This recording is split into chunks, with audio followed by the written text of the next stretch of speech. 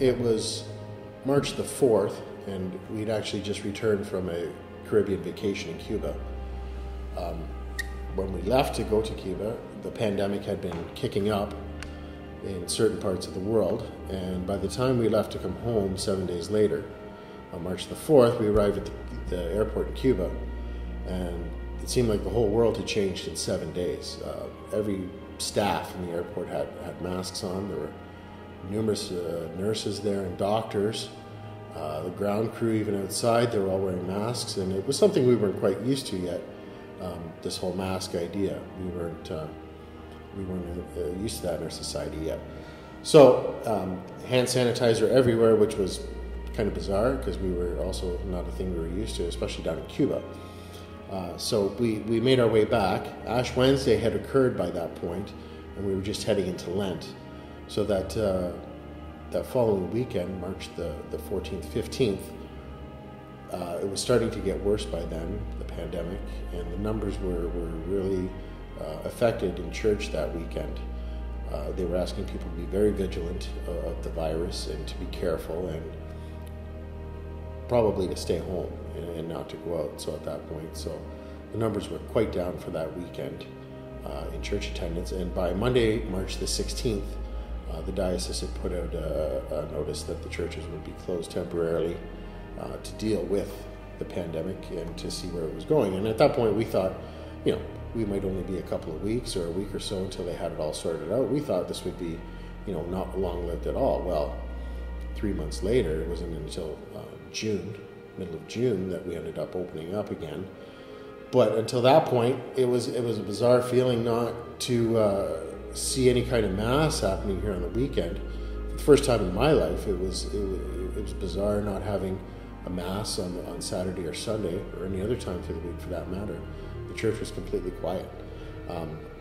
We'd been gearing up with the Guelph Symphony Orchestra and the university choirs to perform Mozart's Requiem here on Palm Sunday, along with the Saint-Saëns Organ Symphony, and that was had to be shelved. That wasn't going to happen at all. So all that was canceled. Easter week here, for all intents and purposes, was canceled. We did put into effect an abbreviated Triduum week here at the Basilica.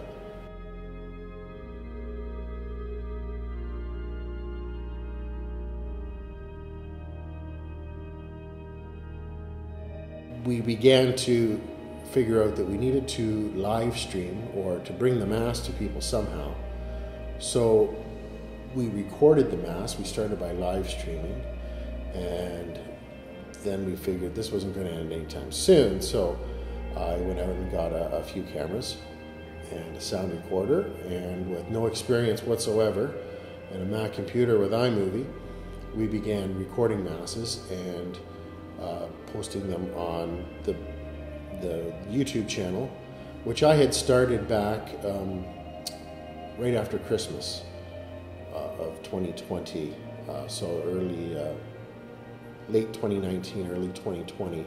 I'd created the channel mostly as a teaching tool for the choir, so we could listen to ourselves and to use that as for teaching purposes and to see how we could improve. And that's primarily the reason why I formed it. And it ended up becoming the piggyback channel, just to post all these Masses weekly so that people would at least have something to see or Mass to attend via dispensation from the bishop. So as it was rough at the start, we were recording, and like I say, with no experience whatsoever, trying to put these Masses together for the people. The sound in this church is a very difficult thing to try and capture with the massive space and echo and reverb. So we finally, after many months of trying, were able to master that down. Good videography and cinematography with Jose and Bob Mason helping out, and Julian Mason, and various other people along the way. It was just a really overwhelming how people came forward and stepped up to help out, to ensure we could bring the Mass to the people. And as I said, we got better and better. The recording process for a Mass, we would record Mass on a Saturday afternoon. I would take it home, I would edit it, download it, make it look nice, put the titles in, put the different angles in, and then upload it to YouTube. It was a 6 or 7 hour process to get that ready for Sunday morning. So, because we try and film everything in 4K, and then the files are just enormous, and that's what takes the time to save and to edit and to upload. So we were rolling with that, and then we realized that this lockdown was not going to end anytime soon. So first communions were canceled. Weddings, a lot of weddings were shuffled around and postponed. We were only allowed 5 people in the church at the time, and I have to say, Easter Sunday Mass, being here with 5 people in the church only, 2 lectors, myself playing the organ, Rachel singing as cantor, and Father Ian as a celebrant. We couldn't even have an altar server. We were limited.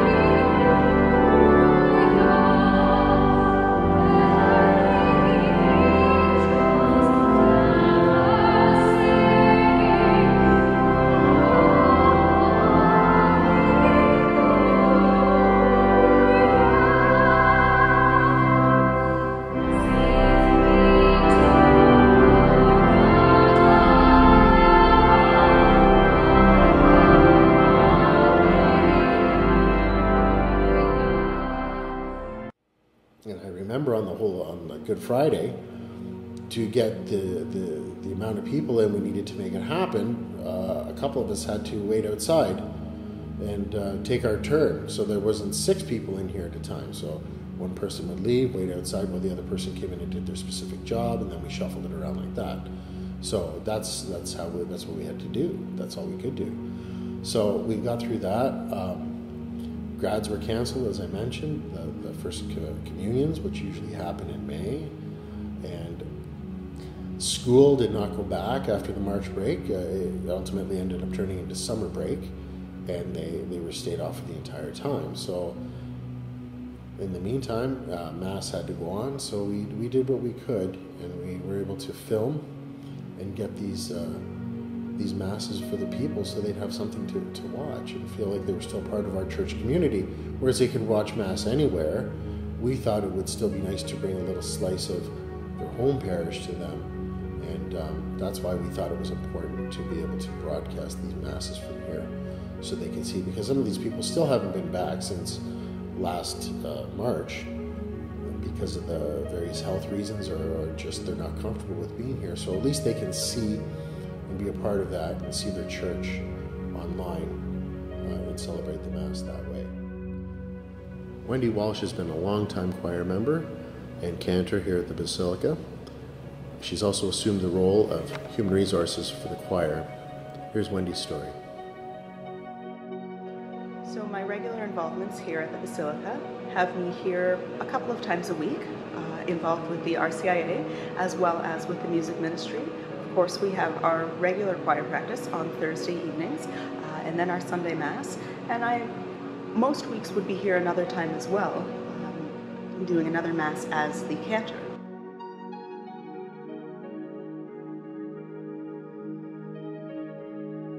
My sister was actually in the southern part of Italy at the same time that I was down south. And when we both got back, of course, things had started to be very concerning in the northern part of Italy, and there started to be more conversation here around going towards the end of February. But still, I don't think anybody was too worried. We just kind of were going on with our normal lives. Lent had started. The choir was beginning our preparations for the Lenten season, but also the Easter season, of course. And then that last week that we were here at Mass, when we knew that closures were probably coming, I think most of us thought that it was just going to be a couple of weeks, a little reset, just kind of stop the spread, and then we could get back to what we were regularly doing. And I think we certainly all thought that we would be back in church before Easter. Jose Reynoso was an organ student at the Basilica of Our Lady and a graduate of Our Lady of Lourdes High School, now in university. Jose has become lead cinematographer and camera person here for recording the Masses and services and events here at the Basilica. Jose recalls his story of the lockdown and reopening. Okay, so when the lockdowns came in March of last year, I felt kind of scared because I didn't know what was happening. But since the government and everyone was saying, it's 15 days to slow the spread, I thought the lockdown was going to be like way shorter than it is right now. And but that didn't happen. And online school wasn't as bad as I thought it was going to be. But the problem is that with church, all the things I'm involved in church, it was kind of my way to kind of zone out of school and kind of entertain myself and do something else other than school. And when I didn't have access to that, it was really hard for me to kind of cope with school because church was closed and because everything else was closed. I didn't have much to do other than school, and it was kind of hard to deal with school that way.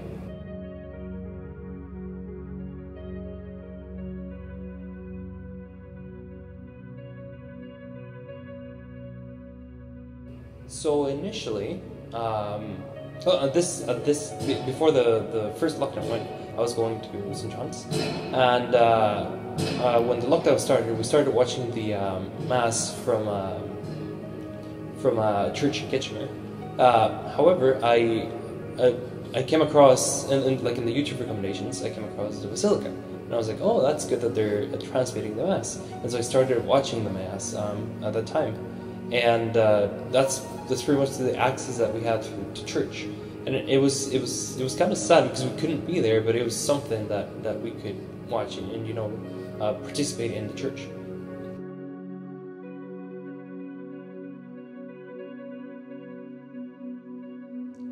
My parents and I tried to go to St. John's, but we couldn't because there was the church is small compared to other churches and to the Basilica, and so we couldn't get seats to go in. So the other option we had was the Basilica. So we went to the Basilica, and we ended up liking it at the Basilica. And so my friend Joe asked if I wanted to participate in recording the mass for YouTube, and since that is kind of the career that I'm taking at school, I was like, that seems like a good idea. I could get some experience for school, and so that's when I started recording the masses with people, and with people in the Basilica. And when the second lockdown came, I had the privilege of still attending mass because we still needed to record the mass for the people to see at home.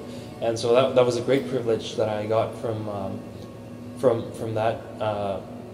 that need of me having to be here because I was needed to record the mass, and I am grateful for that.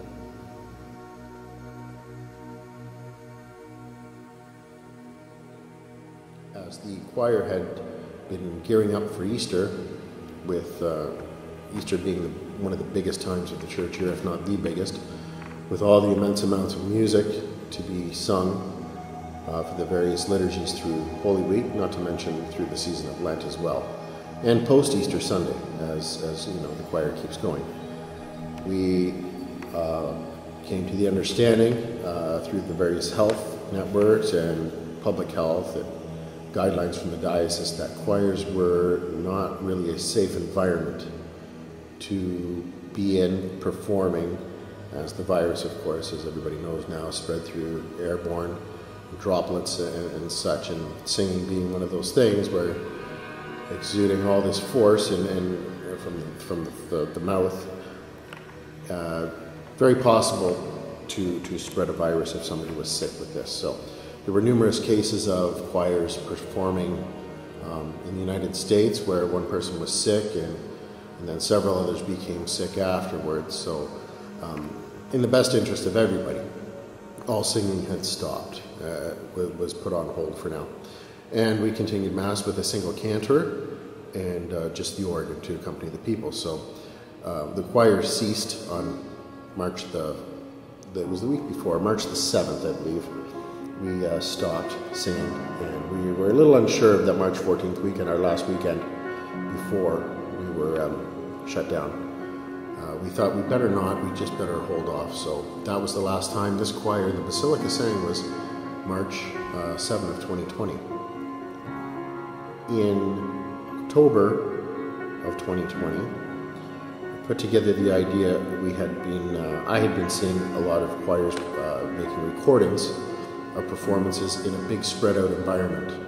And how fortunate here at the Basilica that we could spread out choir members down in the on the main level of the Basilica, in the pews, spaced far enough apart that it could be safe enough to have some sort of maybe Christmas recording. So we decided to do Advent lessons and carols of a selected group of the Basilica Schola, just to keep the numbers down.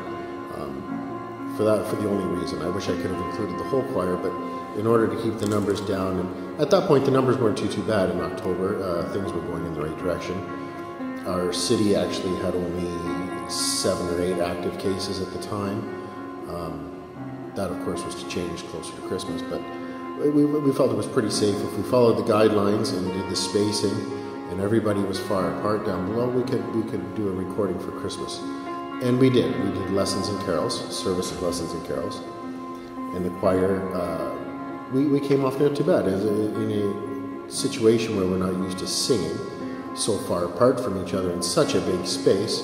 Of course, there were challenges, and there were a few little glitches here and there with timing and such, but when you're not standing shoulder to shoulder singing all together in time when you're spread out so far, there's a little bit of lag and things like that. So, especially with the choir being so far away from the organ. So it turned out not too bad. We were quite happy with it, but most of all, we were quite happy to give the people a little bit of something for the season and a little bit of hope maybe for what was coming.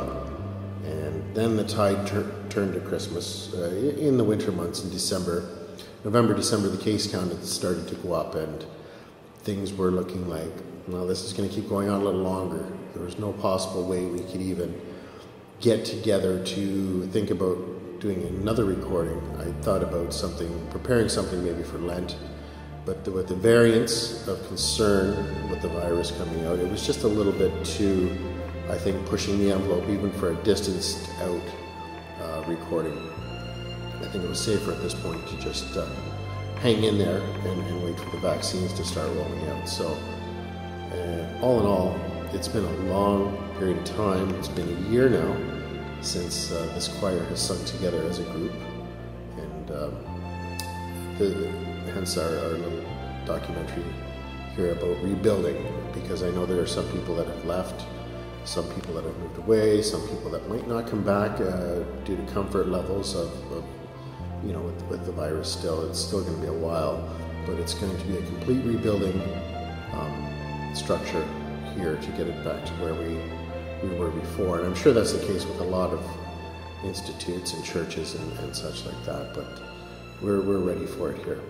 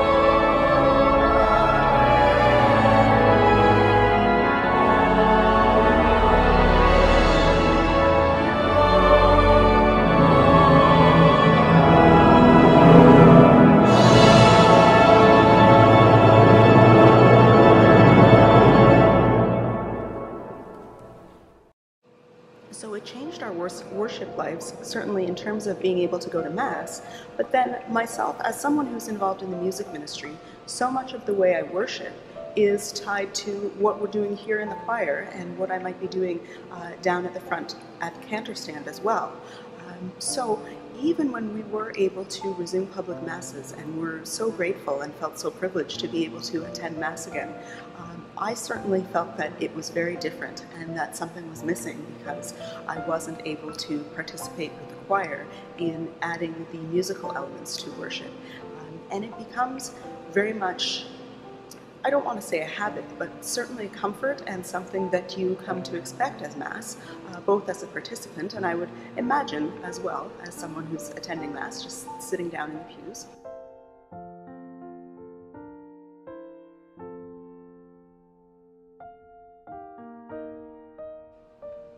And certainly as we've made modifications to be able to bring Mass to as many people as possible, it has been a real honor and privilege to participate in some of the recorded Masses as cantor.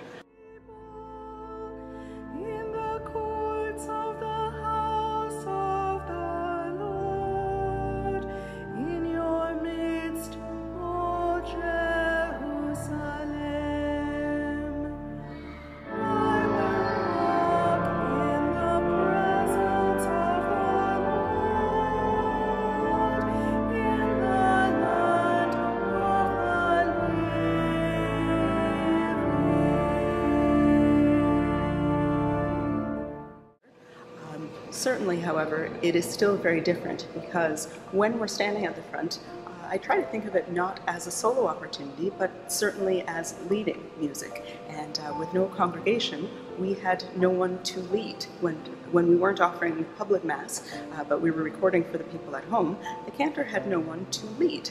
And now that we are back in Mass, but certainly maintaining the distance, and I know that there are still lots of concerns with singing and how that might spread things. So not a whole lot of singing going on, and certainly not the full congregational singing that we're used to. John Tedesco, lifelong member of the Basilica, and also longtime funeral cantor and choir member.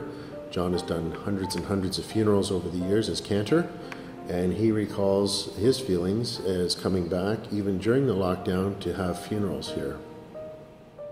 Well, what was interesting to me is that being away for so long and being stuck in your house, being able to come back for a funeral, for a special occasion, when there's just few people, but you were coming home, and it was a great feeling. It's a great feeling to be able to get up there and sing and praise the Lord, you know. There's so many things that are missing or vacant in your life when you don't have your spiritual life. And it was great to be back and to come back anytime. A vision never ever really seen before. Empty choir loft, chairs not in place, chairs put away for the time being.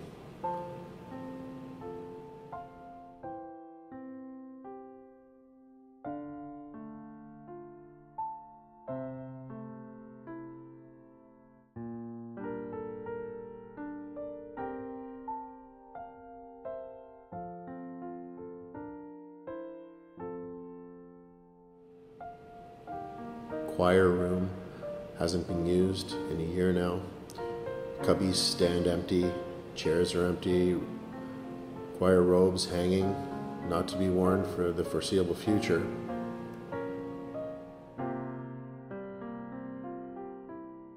Especially now that we're in Lent, coming up to Easter again, and I think we're all wondering what Easter is going to look like this year. We certainly have hope that it's not going to be another Easter of empty churches, but certainly it will be different again this year as we're just not quite through this pandemic.